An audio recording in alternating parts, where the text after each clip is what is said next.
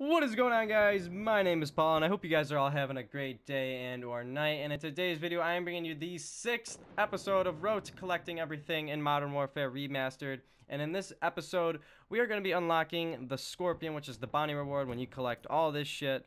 So all I need to do is buy these three things, and we will have this sword, katana, dagger-looking thing. So let me buy this skitter. Let me buy this carapace, whatever the fuck that is, in this natural looking outfit. And there it is, the bounty reward of the Scorpion. You guys see it. Yada yada yada. Let's go hop into the firing range so I can show you guys what it looks like. Give it a couple swings, warm it up a little bit. I don't want to use this class. No, this is the class I've been doing all of them with. Alright, there it is. Firing range.